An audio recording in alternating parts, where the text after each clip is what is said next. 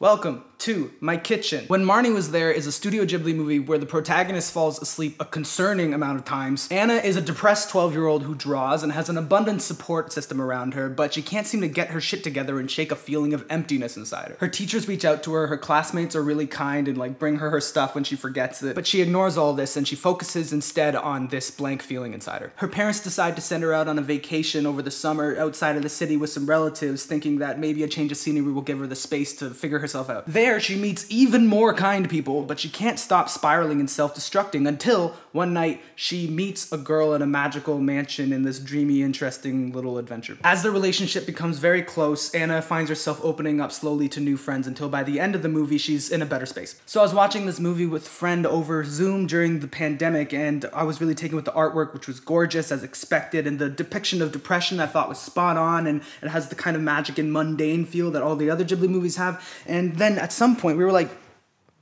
this is gay, isn't it? Marnie and Anna are gay. Look at my fucking gay little babies. They're in love. And I love that you're my secret. But they're not, because Marnie is Anna's time-traveling grandma who uses queer baiting to cure her gay orphan depression. We will get to the queer stuff later on, but first of all, can you believe Anna's gay orphan depression? Part 1, Anna's gay orphan depression. Everyone is nice to Anna for the whole movie and she's an absolute bitch about it. She borders on being a deeply unlikable protagonist. Her parents love her, her classmates all look out for her. She's 12 and she's gay and she's my daughter. Look at her hair, she draws, turtleneck, gay. But honestly, I feel unironically personally attacked by the depiction of depression in this movie. What people say about Anna in this movie is so akin to what motherfuckers said about me when I was like 13 and it all started hitting that makes me angry on an irrational level. I wish I could go back to that time and clock all the support that was coming from me at all angles that I wasn't capable of receiving, but instead I made my teachers worried and I hurt my mommy's feelings. Now the cause of that is mental illness, as it is with Anna, but it's still her responsibility. She still does it. You would think that being loved and flattered and given a lot of chances would be the kind of thing to make you feel good. You'd think that's the thing that people want, but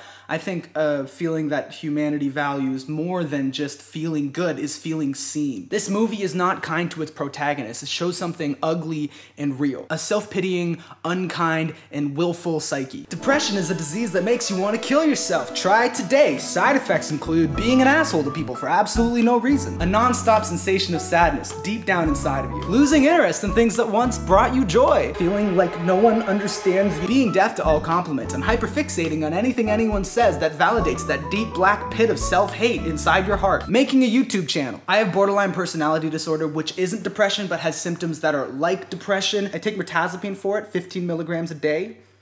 I'm off my medication right now. Comment if you think I should go back on my medication. You can't put me back on, I can see everything now. I appreciate the manifestation of depression in this film because it puts emphasis on the fact that there's no practical reason to feel this way right now. It's a nagging sensation, amorphous and corrosive, that's gonna take a lot of time and work to undo. She doesn't really solve any problems throughout this movie. She just grapples with herself while everyone around her is really nice. And they are really nice. It's not that she's quiet.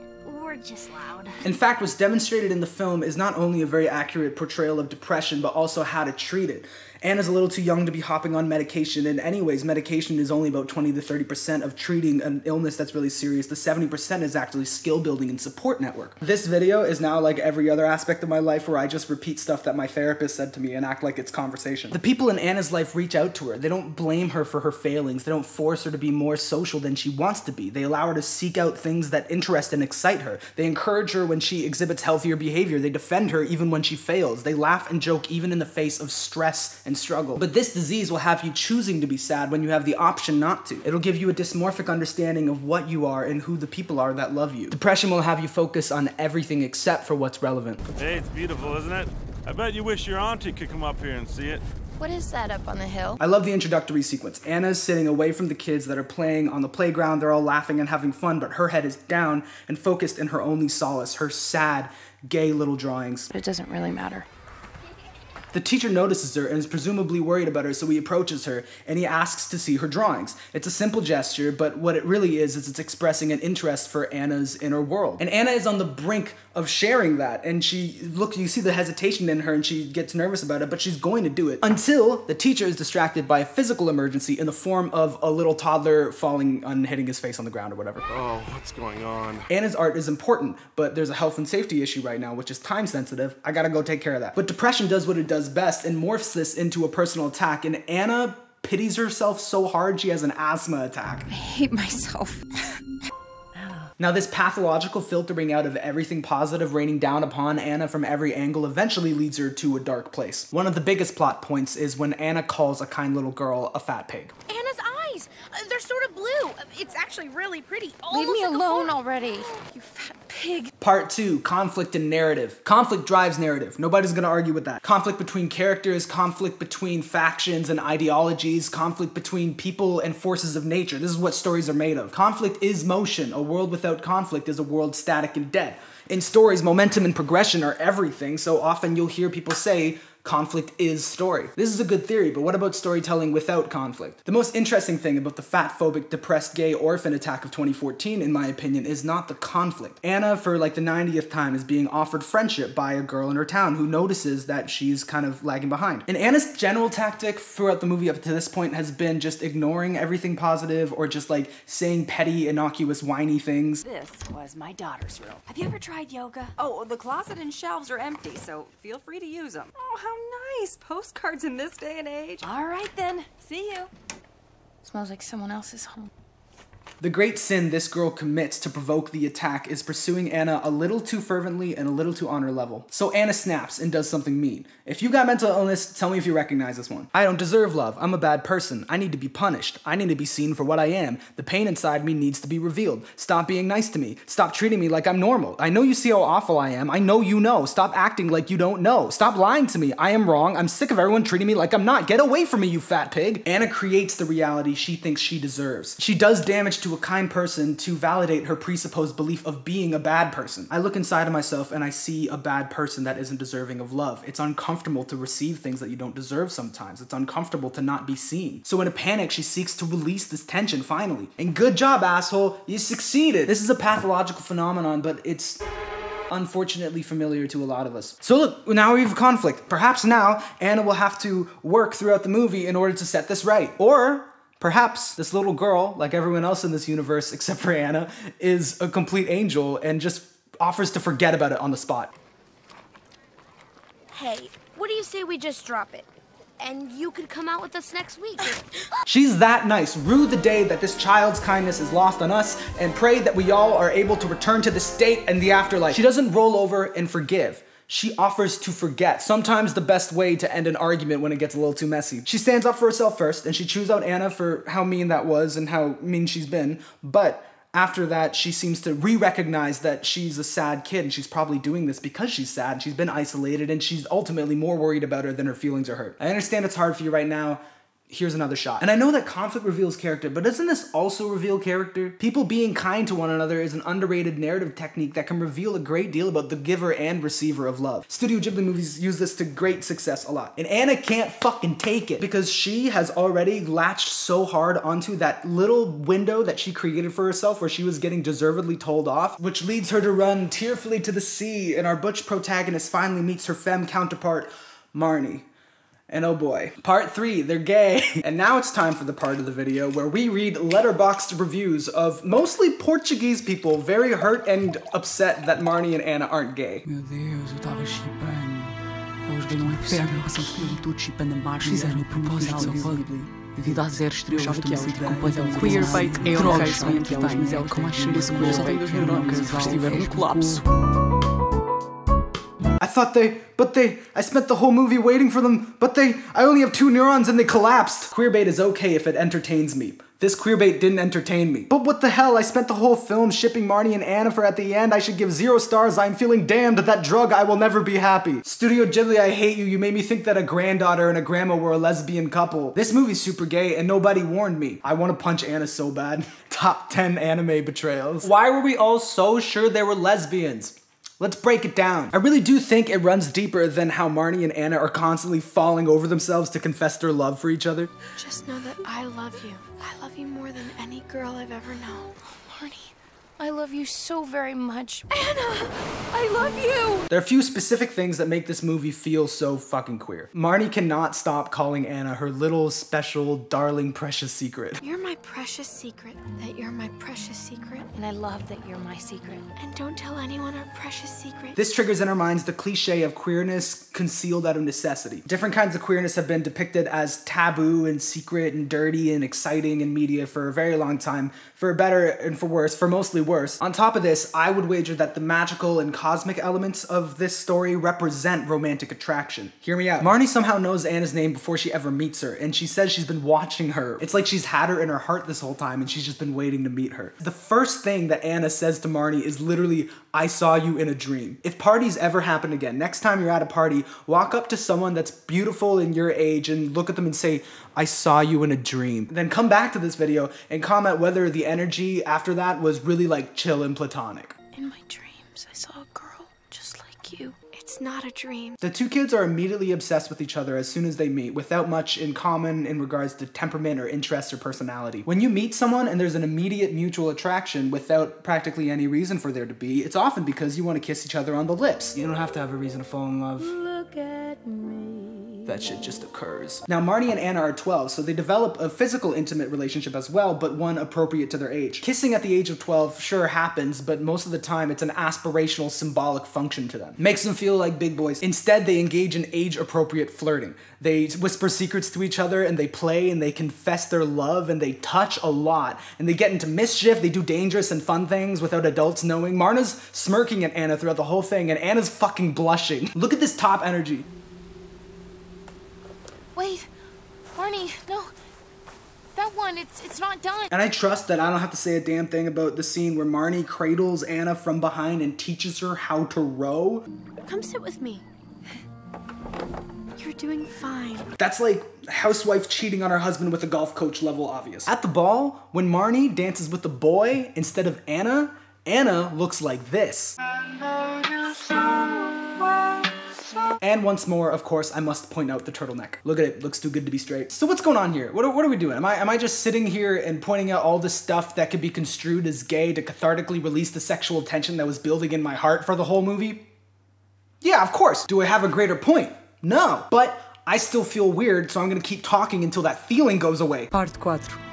Histórias que não existem, mas existem. As the film goes on, Marnie and Anna seem to phase out of each other's reality more and more. Marnie starts to mistake Anna for a boy and says someone else's name to her that Anna doesn't understand. Kazuhiko, what are you talking about? It's me, Anna. What's going on? Anna! This suggests that in the time that Marnie and Anna spend together on their magical nights out, Anna's actually body swapping with a man that Marnie would one day marry. Unfortunately, this is her grandfather. Now this actually confirms for real that Marnie and Anna were experiencing a romance. Makes it weird, but it confirms it. And if we're taking in the whole movie, of course, none of us are okay with Anna dating her grandmother. So does the queer movie in my brain even exist? Portuguese letterboxd reviewers are surely vexed. I'd be remiss not to mention that the movie is also based on a novel, so they're being faithful to the source text. I don't know if I could call this queerbaiting. It's not as cynical as queerbaiting. How can we say that this isn't a queer movie when practically everyone that views it is inside of a queer movie until the grandma time travel info dump at the end? It exists in our collective imagination. Surely this counts for something. Okay, now this is the interactive part of the video. I need you to do something, okay? So think of a chorus that you know very well, like of a song that you know. Think of a chorus from it that you know really well. Pick the first one that you think you can really remember with a lot of detail, and then on the count of 3 we're gonna close our eyes and we're gonna like listen to the song, like just remember how it sounds and try to pick out as much detail as you can. So pick a song. I've just picked the song, and now on 1, 2, 3 we're gonna listen to it. Ready? 1, 2, 3.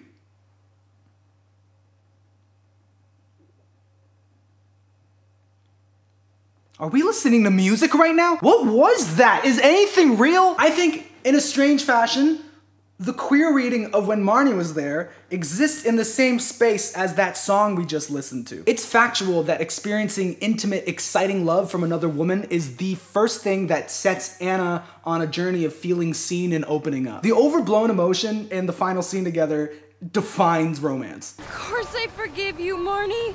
I love you. That's the first heartbreak of your life right there. That's how it looks. So I'm advocating for our right to take the queer reading out of this movie, as a whole thing and have it even though the whole movie also exists. Universes within universes.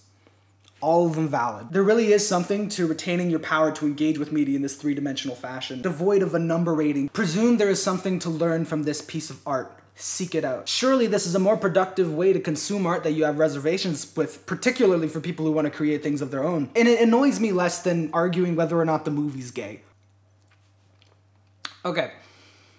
Part 5. Enough of this gay shit. Let's get back to the mental illness. What, for lack of a better word, cures depression? How do you get back into society after being in a pit? Between the 5 connections that Anna makes in the movie, this is how I talk. I happen to believe that I have something of an answer with the 5 relationships that Anna develops in the movie, all of them representing a different aspect of a thing that someone mentally ill needs to make a kind of recovery. That's right, we are in the list within list, universes within universes. Your universe is a YouTube video that you're watching right now, and I am God of this universe. 1, Marnie, or embracing your queerness. Now, you might be watching this video and you might be straight, and if so, shame on you. But even you have been changed by love at some point in your life. You know what your friends say when you tell them that you're in love?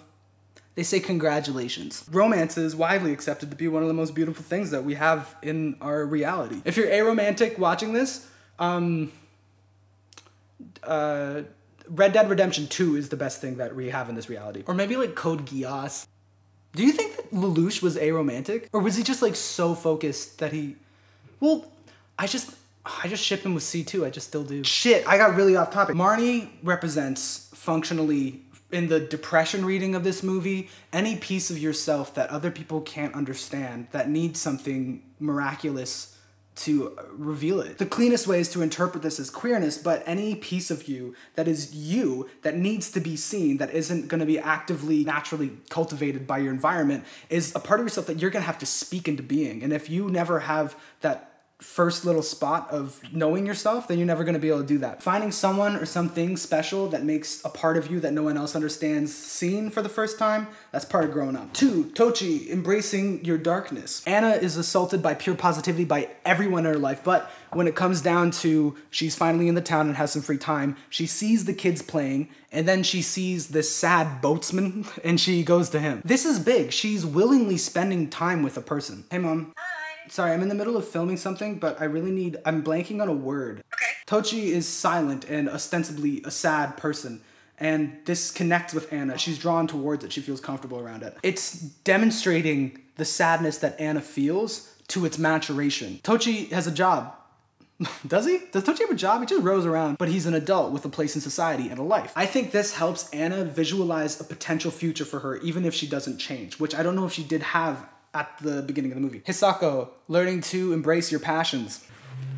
The next person that Anna bonds with is a painter who connects with Anna based on her creativity and interests. Unlike most of the adults in Anna's life, Hisako shares the same drive as Anna. They're both hyperfixated on this mansion, and they both love to draw. She's an adult that represents and validates, again to maturation, these things that Anna actually does give a shit about. So her kindness, unlike the kindness of everybody else, holds more power, holds more context and meaning in her life. Sayaka, embracing your responsibility. This is Anna's only non-lesbian child, real human being friend. This girl is not like Anna. She's abrasive, she's bold, she has a lot of questions, but vitally, because of these qualities, she demands Anna's help. See, this little girl lives in the mansion that Marnie used to live in, and she's found Marnie's diary, and she needs to know who this person was. They're the only 2 people who even know Marnie existed, so Sayaka demands that she help her find her. A lesser known method of learning is teaching. Ask any parent if they knew that they had the capacity to raise a baby before that lawless little infant goblin was in their home. People discover capacity and fortitude that they didn't know they had dormant in their souls when they are forced to be responsible for a person who desperately needs them. Anna gains a responsibility by looking out for her little friend. A sense of responsibility that is the same thing that would also encourage you to, you know, like be nice to people who are nice to you. And finally,